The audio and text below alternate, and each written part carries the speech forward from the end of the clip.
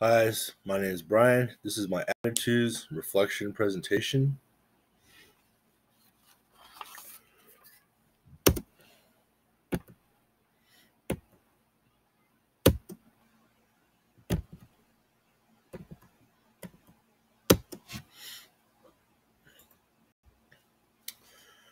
Sabates 2012 quoted, "Attitudes are generally considered to be summary evaluative reactions of a target that include dimensions such as good, bad, harmful, beneficial, and likable and unlikable." But as far as attitudes are considered, most of the time we only hear of bad attitudes, not good attitudes. How often do you hear someone say, "Hey, you have a good attitude"? Almost never. For this attitudes and reflection presentation, I will be reflecting back on my own behavior from yesterday, which was a typical Friday workday that starts 150 miles from my home and family. I work overnights 2 times a week, every week. Being away from my home and family is not fun for me.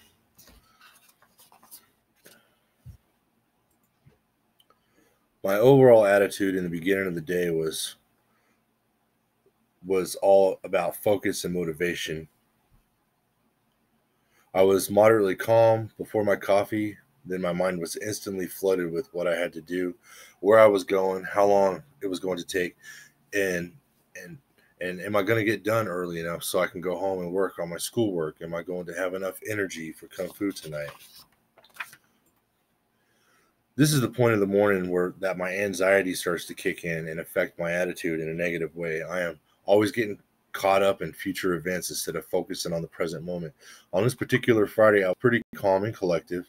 My attitude remained pretty calm even when I returned to the plant to unload and reload for my next route drive on Monday. I went to Kung Fu class at 6 p.m. and worked out hard, and I had a good time with my friends. I believe my attitude is improving because I am opening my heart to God overall. After working the same job, the same route, and the same clients for over 4 years now, I've developed a complacent routine and overall attitude strength while running my route.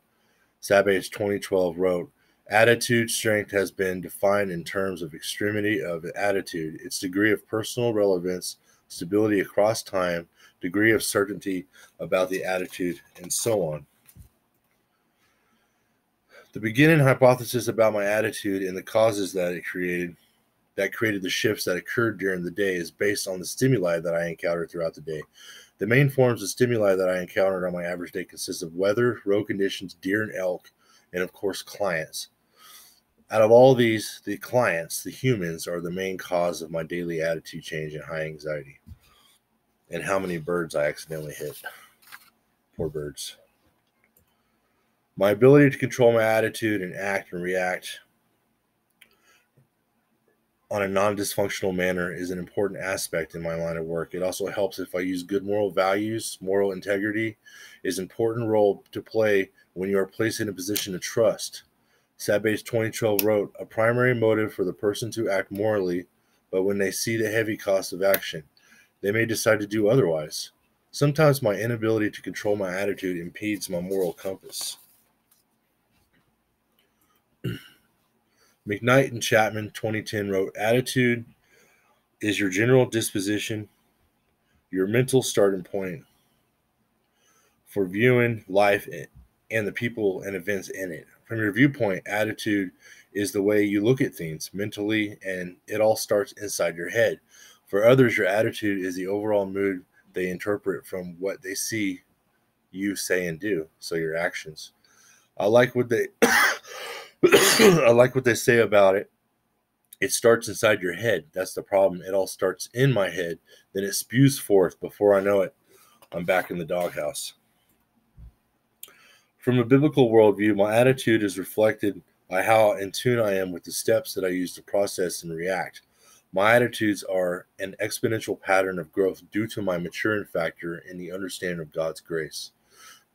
Devote yourselves to prayer. Keep an alert in it with an attitude of personal favoritism. Colossians 4:2. It is this door in our minds that can only be opened by His Word and His Word alone. This is my reference page, and thank you.